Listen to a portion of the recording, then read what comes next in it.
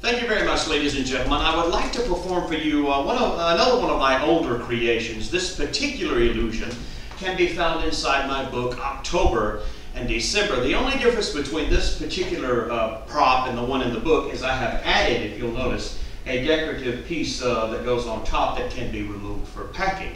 When you open the door on this, you magicians will notice this, that you have what's called a full lighted seance effect, and you could put bells inside the box and they'll fly out, and tambourines and so on. And then you can do the effect that I'm going to perform. It's very simple.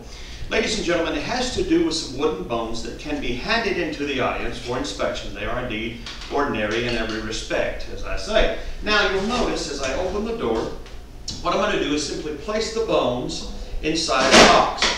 And magically, after you do that, you can wave your hand, and as you can see, the skull begins to rise. Thank you to the seance effect, as mentioned before. The skeleton goes back inside the box. At this point, if you'd like to, if you have a magic milk pitcher, you can pretend to pour milk inside the cabinet. Then you can take some twine and place inside the cabinet, and so on. Clap your hands, ladies and gentlemen, and magically, all of the bones come together just like that, and you're free to show the inside of the box to the audience as well.